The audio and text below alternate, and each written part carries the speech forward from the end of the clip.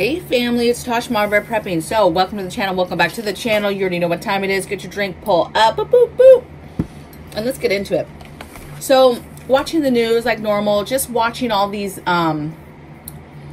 natural disaster newscasting things that are happening around the country. Also just, hey, warnings, different things are about to spark up. I think that it is important for you to identify and realize things that happen in your area where you live, and then you are preparing for that. So a lot of times people ask me, well, what are you preparing for? Or somebody will say, I'm preparing, but I'm not really sure why. Well, it starts with you identifying your local stuff that you should be dealing with. This can be stuff that the country, the world is dealing with as well. But I always like to start with, what are the natural disasters, the different seasons of crisis, emergency crisis that are susceptible in your area where you live, in your state, in your county, town, city, whatever. And then you prepare for that, right? That's where you start. And then from there, you can branch out to the other stuff. I'm going to give you an example. I'm going to use myself as an example, and I'm going to tell you the stuff that that we prepare for here in Washington State where we physically live, okay? So simple things. Fire season. We have a season here where things get very, very dry and we have to worry about fires. Maybe not as severe as Southern California, but we definitely have a fire season. We definitely have fire bans. We have time periods where there's no fires to be lit. It gets very, very serious here, okay? So fire season's about to start for us. So that's kind of where this started for me. Earthquake, right? The big one. We're on a huge fault line that is going to erupt one day. That is going to be what they say the big one is, all up and down the coast, and that is going to make my next thing that we prepare for, and that's tsunami. Things that you should be concerned about if you're in Washington State, and really depending on where you're at in Washington State, for us is we're worried about the big one, earthquake, which would cause a tsunami. We worry about fires here. We worry about flooding. So flooding is not crazy, but I say flooding because last year, wintertime got really, really nasty, and we had a really, really bad flooding situation here where all of a sudden the flooding was much, much higher, much more of a big deal here than in recent years, right? And I've always been one to always prepare for flooding because as you can see on the news, there's all types of examples and places that are going through having flash flooding and having flooding. And what's crazy is this weather is crazy, you guys, and this is places that are having flooding that don't normally have flooding, right? They're all of a sudden having some time frames or seasons where they're having these extreme flooding situations, extreme flash flooding, horrible houses being floated away, really, really bad. And how do you prepare for that, right? And we prepare for that just because for me, we're in a state that has lots of bodies of water. It rains a lot here, and so for us naturally to prepare for flooding has always made sense to me, okay? So we've always prepared for that, even though we haven't necessarily had any major catastrophic events. Last year we did have places had to shut down. There was warnings put out. It got pretty nasty in some spots this last year. So we continue to watch it, and it's something that we prepare for. Then we get into further stuff that I am concerned about. I'm concerned about nuclear war, not just because I'm some nutty nutcase with my tinfoil hat conspiracy theorist, but because we live by military bases. We live close enough to a major communication system base that any enemy would find as a threat and would try to take out, okay? So when we talk about missiles, we talk about, it doesn't matter what kind, nuclear, radiological, it could be even just EMP, any of that stuff. We are in an area where I feel like we're close enough that that is a concern, and that is something that we prepare for because of that reason. If I was somewhere else, maybe I would worry about it, but I wouldn't worry about it to the sense that when the bombs drop, I know that it's coming to our door. I know it's coming here, right? And so that's the difference of where you live and preparing for it, and understanding the chances that if it does happen, what's the chances of where you live truly having to deal with that. And I know that we're in an area where we're going to have to deal with that. And a lot of people would be like, well, why would you stay? Why would you stay? Well, there's a lot of other reasons why I stay that have to do with that. That have to do with weather patterns, wind patterns, all of that stuff. Okay. So, preparedness is a big picture thing. And, at the end of the day, you gotta trust in God anyway. So that's what it is. Next thing we prepare for is crime is through the roof everywhere. And so we prepare for crime. We prepare for that crime to come to our doorstep. We prepare for marauders. We prepare when it comes to fortification of our home, and someday somebody trying to penetrate, get through to steal from us or to get things from us. And then just the other thing that everybody should be preparing for, or should be thinking about, and that's medical crisis. You know, yeah, I know people don't want to talk about COVID anymore. They're over it.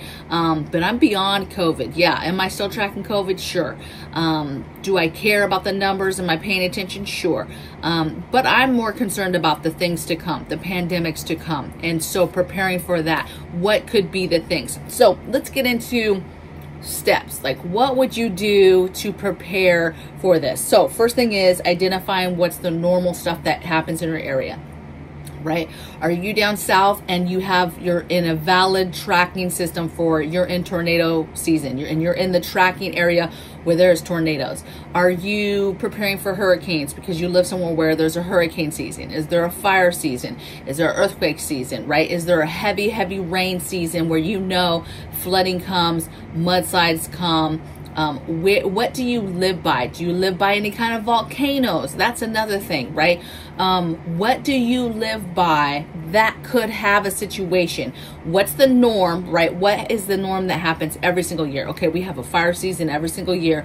We know that's coming. And there's preparedness that is involved with fire, and even down to plants that we have, trees, bushes that we have on our property. We have bushes that are a huge fire. They're huge. They're fast climbing trees, right? Hedges. They're in the middle of our backyard. If you've seen any of the tours of my backyard, and those are coming down. And I cannot even tell you how much I hate cutting down a tree, but those have to come down because they are extremely dry inside, even during the rain season. And that it's a huge fire hazard. They will just not help in any kind of fire type situation. Okay. And then next, you're identifying what could happen, right? Taking it a step further on what could happen. You know, maybe there's no rivers around you, there's no water around you. You're like, there's no way there could be any kind of flash flooding.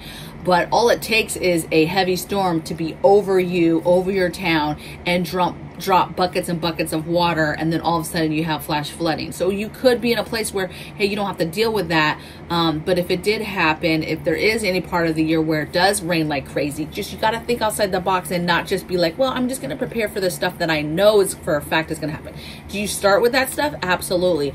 But then you need to, at some point, you have to expand your thought process in what you're preparing for. Okay. All right, from there, you're building your kits. What do you need to prepare for these things? As simple as that, right? Run your lists out. What is your supplies?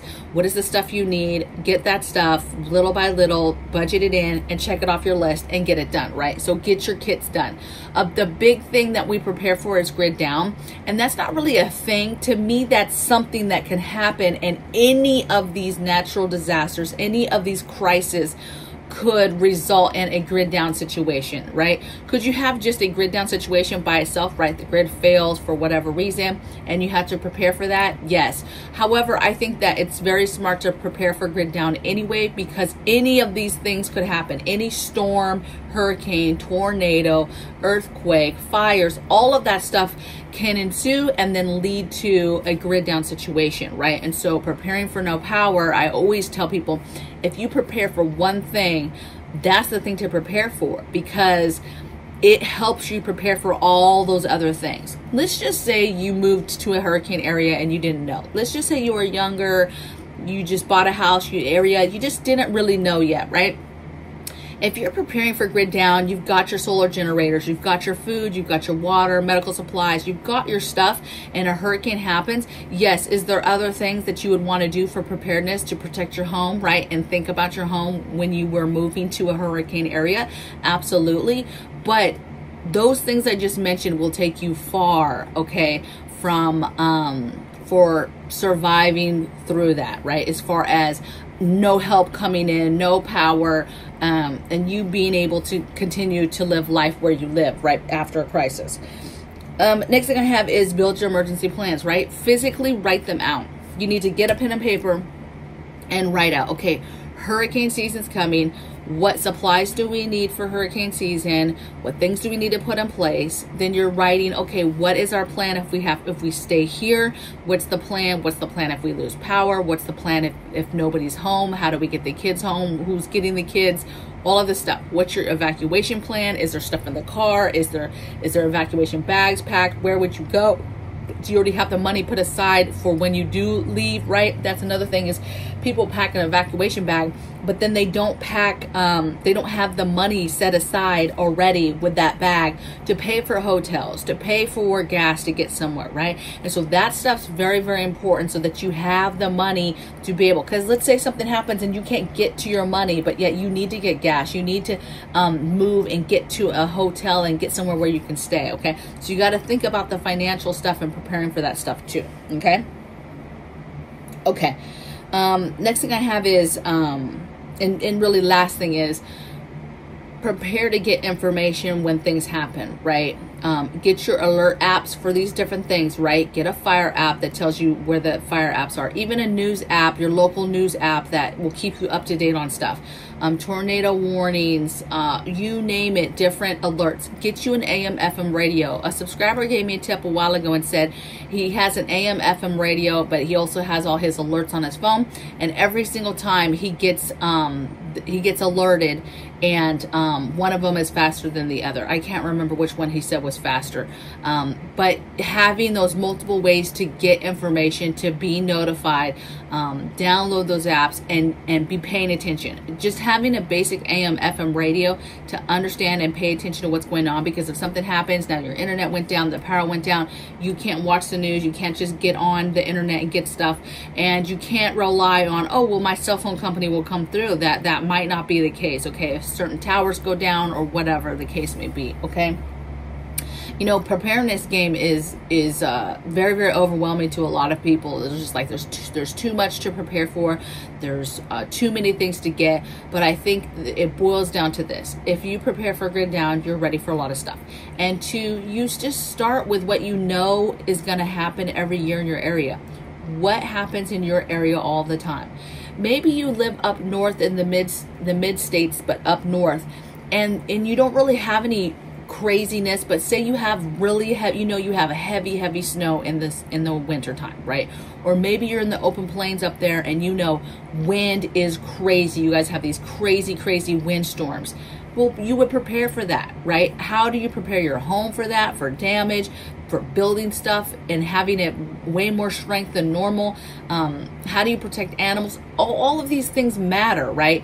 Everybody has something where they live that they have to deal with, okay? You live in Chicago, guess what's my number one prep? Prepping for fortification, prepping against crime, prepping against protecting myself, because crime is crazy there, right? People get shot all the time, right?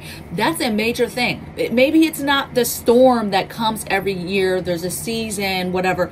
Maybe it's something as simple as you live somewhere where it's crazy dangerous and you are preparing for protection to protect yourself, right? It's crime that you're preparing for, right? It's marauders, it's the fortification piece, it's the security piece, okay? So this doesn't have to look like the same for everybody. This isn't a playbook, black and white. This is exactly what you should prepare for. What you prepare for is natural disasters, emergency crisis, seasons of things that happen for a fact in your area. And then once you've kind of got that unlocked, just expand your thought process a little bit and think about the what ifs. What if this happened? What if this has me concerned, okay? And then you go off of that and make sure you have those things as well, okay? So I hope somebody got something out of this. I would love to hear your comments below. I was busy yesterday. I don't think I've looked at comments for yesterday's video at all. So hopefully you guys got the word about how things are going to change next week. And we'll go from there, baby. I'm very, very excited to get started on some new looks for some stuff, and you know, uploading a bunch of affiliate links for you guys, and hopefully just bringing you a little bit better quality videos, you know, just to help facilitate, especially when I do videos with lists and stuff, having that stuff listed out, that type of thing, to just help a little bit better when you're taking notes, right? Because a lot of my videos, they are like note-taking type videos, and I understand that, and just me talking sometimes that you're trying to keep up with writing, I know is not always the easiest. So I'm gonna work on my editing stuff as well. And I'm excited to see what changes come about with having more whiteboard time to do other stuff, other projects that I want to do, both personal and for the channel. So blessings from my bear cave to yours. You guys have a wonderful day. I know it's Friday, so happy Friday. I hope your day, if you have a work day, goes fast. If you're at home like me, chilling, doing the things, enjoying what you do that too. And I hope that you have a great day easing into the weekend. And I'll see you guys tomorrow on the next video. Take care. Bye.